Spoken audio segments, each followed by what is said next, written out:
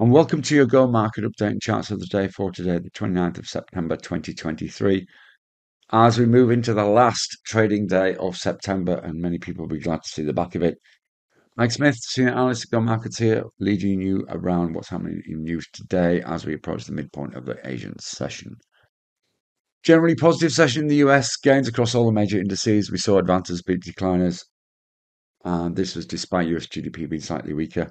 Jobs and the Q-on-Q PCE data did no harm, coming in around about expectations. There is big data this evening out of the US, though, and that year-on-year PCE data is a significant market mover. US futures are near neutral in Asian trading today. We did start a little lower, but we seem to have found a nice range just slightly to the upside.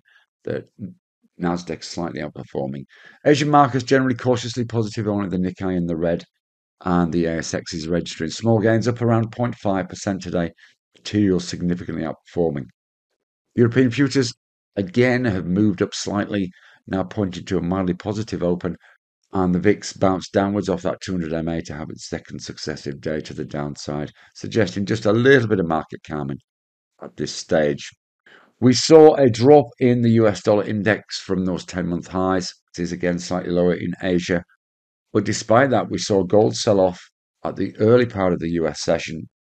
It breached 1900 the day before yesterday and continued that yesterday. And we are seeing some buying today in Asia, perhaps markets feeling that this could be a little oversold, but obviously there's going to be significant moves in commodities due to the US PCE data later.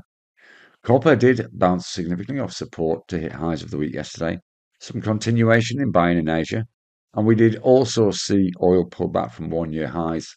Bitcoin price stay within the range after bouncing off that support at 26,000 is actually looking fairly positive in Asia as well at this stage.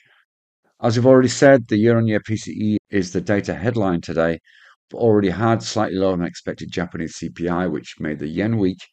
We've got UK GDP, German jobs and retail sales, Eurozone CPI, and US consumer sentiment also due today. So quite a busy day for markets to digest. Let's have a look at a couple of charts that's caught our eye today. We were looking at the Kiwi yen. If we look at the hourly chart, you can see we had a little pause around this R2 pivot level at 89.59, but we appear to be looking relatively strong yen, albeit in lower volume at this stage. This is not atypical in terms of this time of day, so really we might see this move further in the European session, but looks one that could move back up to test 90 during the course of the day. Be aware that everything is going to change once that PCE data comes out, so it'd be worthwhile bearing that in mind from a risk management point of view. Treasury wine estates are looking great on the ASX. They've breached the 200 MA now. It's about 3.5% to 4%, possibly up to the next pause point. But we highlighted this earlier in the week, and now it's breached its 200 MA, suggests that buying pressure is in. Of course, it is the last day of the quarter, so we might get a little bit of a sell-off as institutions reposition towards the back end of the session. But at this stage, TWE looks like a good stock to keep an eye on. Trade safe and see you again soon. Bye-bye for now.